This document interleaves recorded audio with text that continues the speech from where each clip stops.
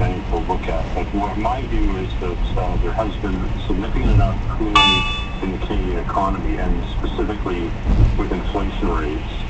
And given that there's a high degree of interest rate sensitivity in the Canadian economy, the pressure applied to the monetary policy rate hikes of the past 2 years is having an effect. We can see this playing through in a number of other indicators around, how businesses are faring in the wake of these higher interest rates. This has meant that we're seeing slowing effects in a broader array of indicators now.